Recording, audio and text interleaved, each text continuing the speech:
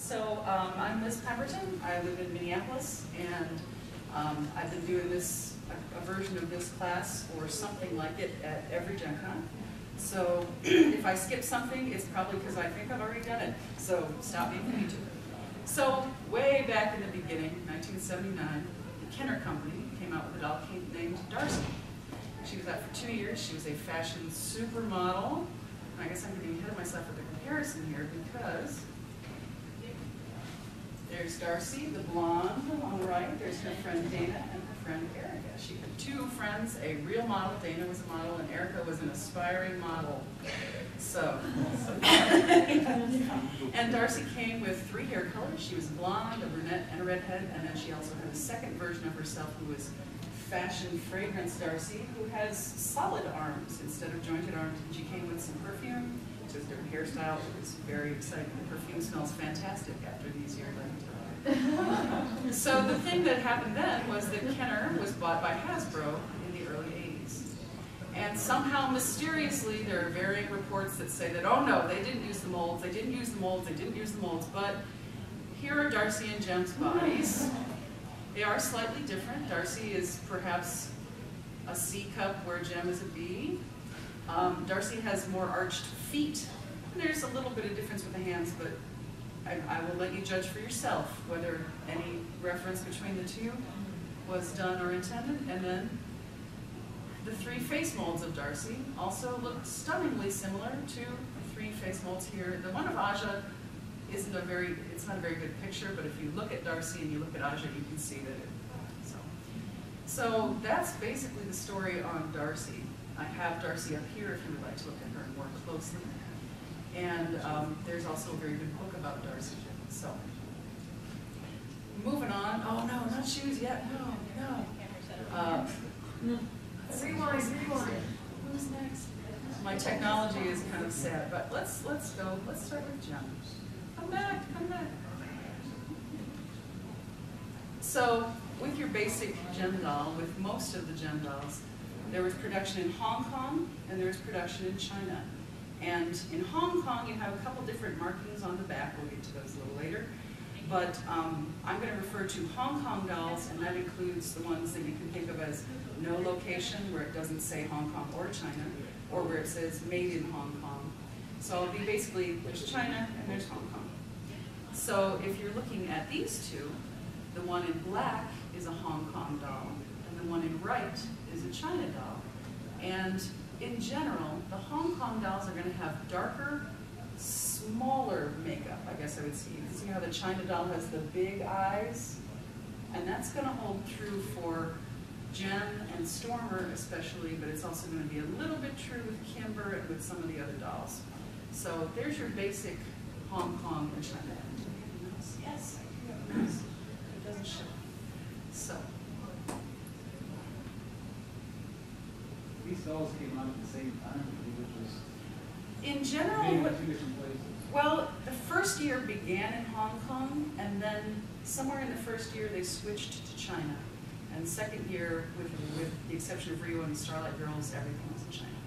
So Hong Kong dolls came out first, China dolls came out second. Would they be more expensive ones? It doesn't really matter, although one of the things that I do this for is if you're shopping and you're emailing people, and you know that you really like the Hong Kong makeup or something, you can be like, tell me about all your Hong Kong gems, that kind of thing. But there's no real difference in value until you get to the second holograms, because they're noticeably rarer and you can actually tell who they are, whereas with the Misfits it's not as easy. So there's another thing. Hong Kong also has heavy eyeliner, and one in the lavender, and light eyeliner, one in the black. You can just see there's a big old raccoon eye around there, versus not so much. And here are the markings. I don't know how well that's going to come out. Oh, you can't see that at all. These are the 2 battery plates on the backs of the Gems. And the one that is a big square with a screw in the middle of it is a Hong Kong one. And the other one with the little tab that's hidden by the blouse is China. They have slight differences in the battery switches. It's very exciting, but you can't switch in between them. So if you're trying to replace your battery cover, you need to know if it's China or Hong Kong. Then Then there's Glitter and Gold Gem. She doesn't have a whole lot of variation, but if you look at the doll in the pink jumpsuit, what is different about her from the other two? She has eyebrows. Pretty much her makeup changes a little bit. She can have eyebrows, she can have almost no eyebrows, and her blush also goes from way too much to not very much. And I didn't do anything about rock and curl because really the only thing that changes about her is the state of her hair. So, yeah. Keep going back to shoes. We'll get there, we'll get there, we'll get there. All right, where are the holograms? There they are. So again, here's a slide that no one can actually see. The point being, the earliest dolls, the no location, made in Hong Kong, just say copyright 1985 Hasbro Incorporated, and they don't list a location. But then, oh, well, I guess we're going to talk about Aja then. So, Aja, no location, has white eyeshadow. She's the one holding the strange euphonium thing from... Isn't that Superstar as well? That is Superstars, but Superstars is a whole other thing. Hasbro had extra doll bodies and extra doll heads. Like little discontinuation. Yes, and they, well, I don't think it was, these are the early ones, so I think they were just B stock that they didn't want to sell as Gem. And so they sold that, manufacturers do that a lot. Superstars were packaged and they were just random, and a lot of these early Hong Kong ones, you can see that their hair, like her hair looks kind of cruddy, and there are a lot of problems with them, so they were just B stock. Aja, no location, has white eyeshadow. Then there's, if you move on to the one in black, she's a no location with pink eyeshadow. The one in the middle in the pink is a Hong Kong doll. The one in the Jemcon t-shirt is a China doll, and the one on the end is a second Aja. And there are subtle differences with Aja, but it's kind of mostly her hair. So you can see this is supposed to show the white eyeshadow versus the pink eyeshadow. It's pretty subtle, but when you see him in person, it does kind of stand out a little more. What is this? Oh, this is no location versus Hong Kong, and you can see the Hong Kong doll, who is not wearing a necklace, has a little bit nicer hair, and also you can see where their squiggles are, one of them extends into the eyeshadow, one of them doesn't. There's a little bit of difference in stenciling, but that might even be just doll to doll rather than version to version. So, well, Aja never ends. So here's China Aja with her nice smooth hair and her nice bangs that lie down. I really like that. Although the Hong Kong ones tend to have the layers that stick out more. Oh, no. And here's China versus second Aja, and I've since learned that mine has a haircut, so that is not a standard thing with the seconds. They are very similar. It's very hard to tell these dolls apart, except for their earring holes. The factory earring holes will tell you that it's a second Aja. And here's more of a thing on their hair. The one with the pink has not very well layers. That's the no location doll. Hong Kong has good layers that show. And China has nice, smooth layers that lie nice and smooth. I think I'm done with Aja yet. No, she keeps going on. There they are again. Let's keep going. All right, now we get to Kimber. Kimber has some pretty drastic differences. She has dark makeup. If you look down on the your lower right, this is not showing up very well at all. Anyway, she has dark makeup and she has very light makeup. If you look across the bottom row, well, it's still really hard to see. Trust me on this, Kimber has different makeup. The second dolls have the lightest makeup, but there are also some first edition dolls from China that have pretty light makeup. And the Hong Kong dolls, the actual, they just say Hong Kong versus made in Hong Kong or no location, can have kind of, they can have either the medium or light. Technology. Their hair actually kind of varies a lot.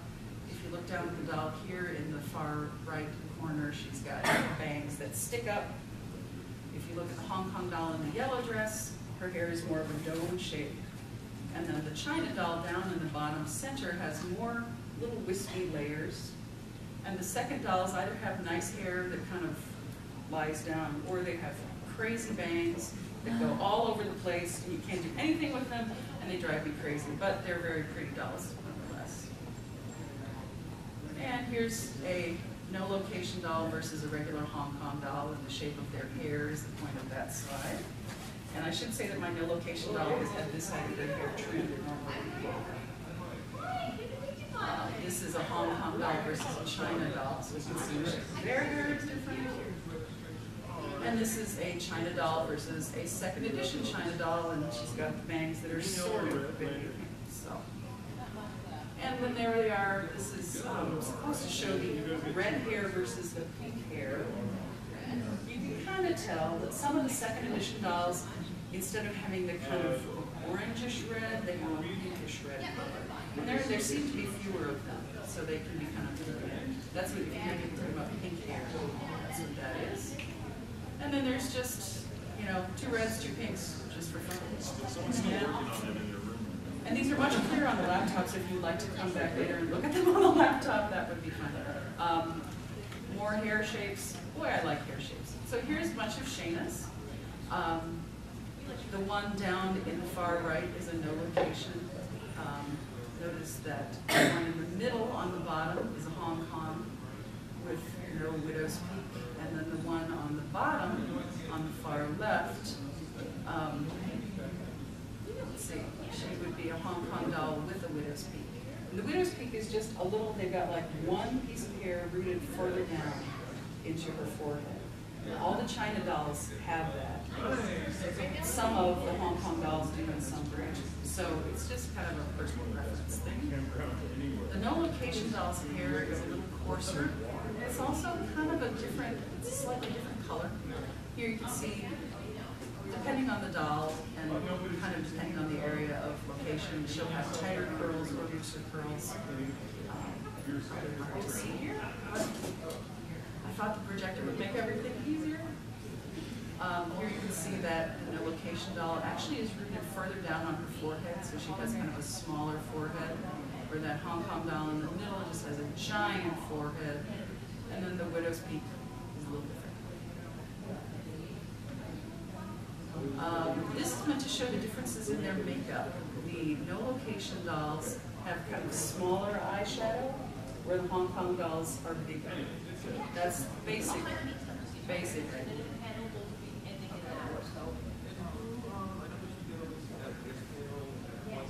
And here we're showing that Hong Kong and China look pretty much the same. And second and China also look pretty much the same. And what's here? That's a, yeah, that's a hair. But they do seem to have a slight difference in fiber color. Oh, this is real detail of eye makeup that we're not using.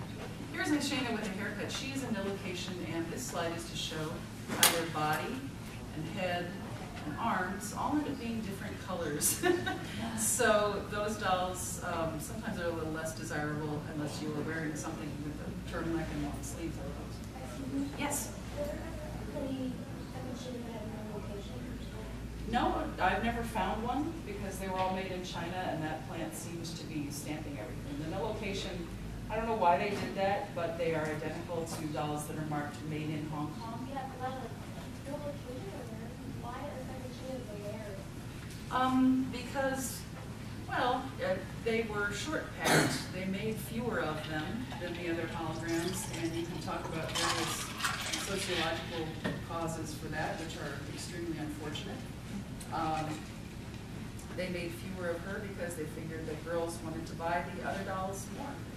That's the business reason for it, and the sociological reasons for it are all very unfortunate.